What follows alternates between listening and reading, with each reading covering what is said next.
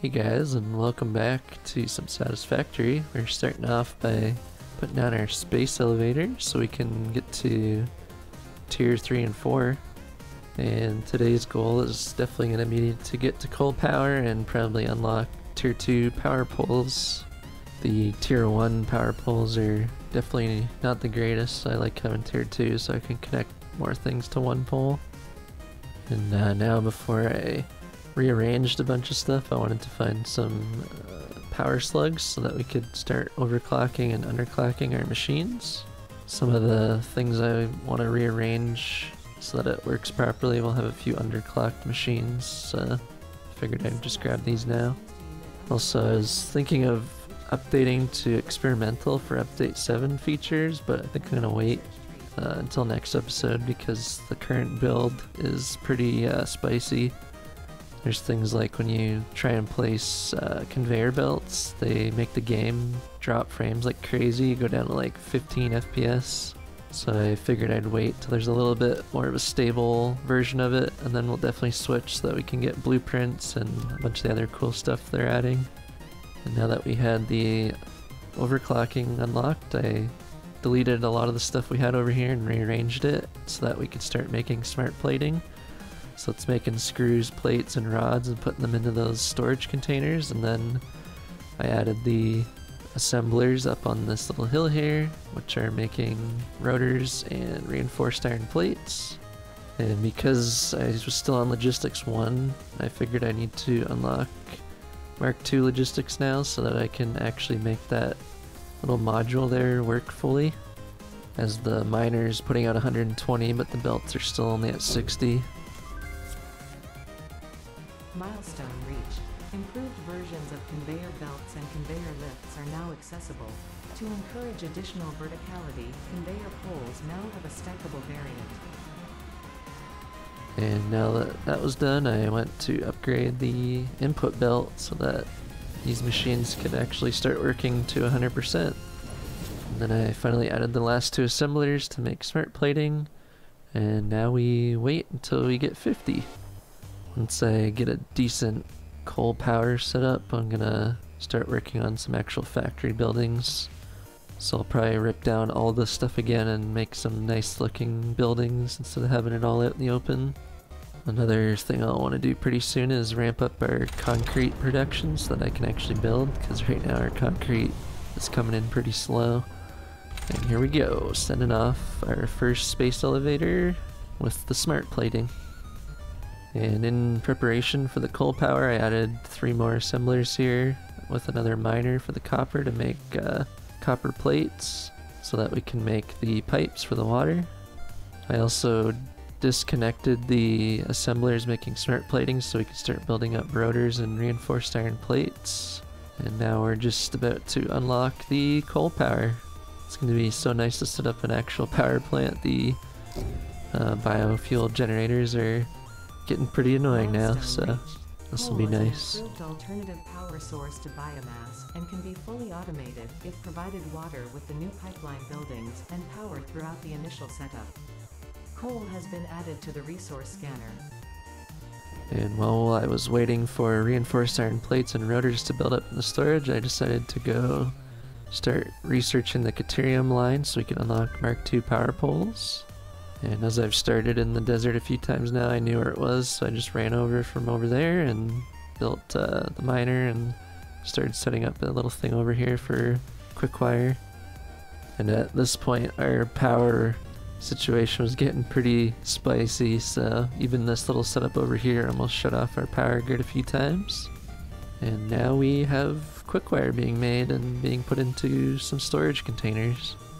I usually do a setup like this pretty early on and just throw it all into a resource sink besides the stuff I need for the power poles so that we can get some early tickets.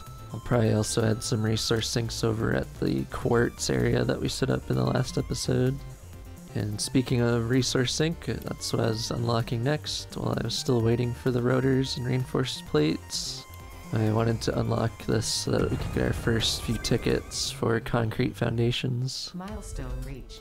You have been given early access to the Anti-Waste Effort for Stress Testing of Materials on Exoplanets bonus program. Funneling parts into the awesome resource sink, depending on their amount and complexity, will grant you coupons in the awesome store, which can be exchanged for bonus rewards.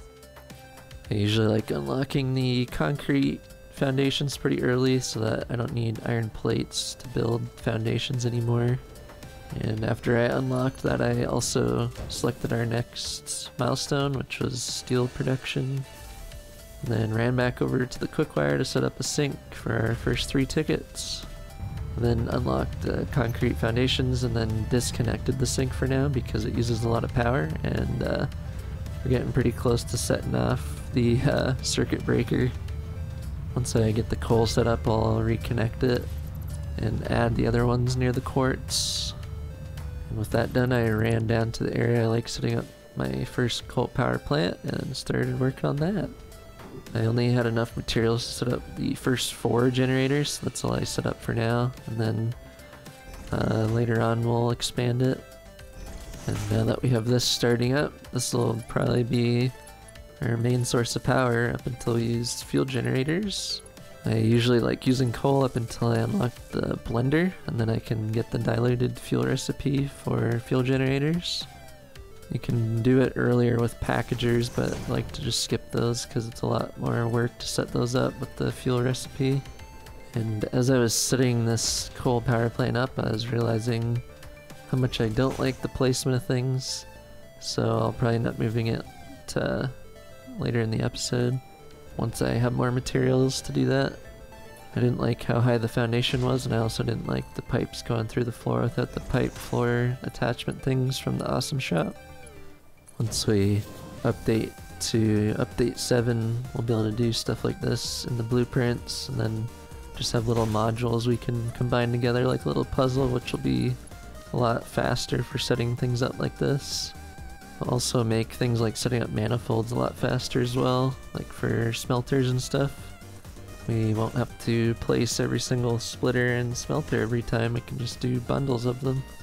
So I'm really hoping there's a more stable version of that by the time I start filming the next episode.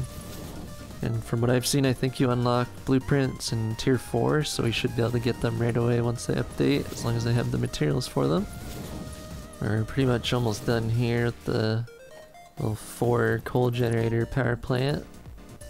At this point, I was trying to just rush it and get it done because I didn't know how much biofuel we had left in the biofuel generators back at our base.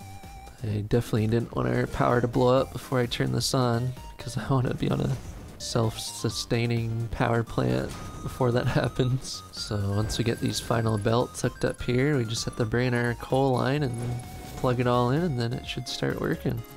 And I don't know why, but I didn't plug in the coal miners yet, which I should have, because then I had coal waiting to come in right away. But instead now we're gonna have to wait for the miners to spool up and then for the coal to go across our really slow belts. And the spot we're at has 2 impure nodes, so I ended up having to merge the lines here so we get a full 60, as that's how much we will need for 4 coal generators for now.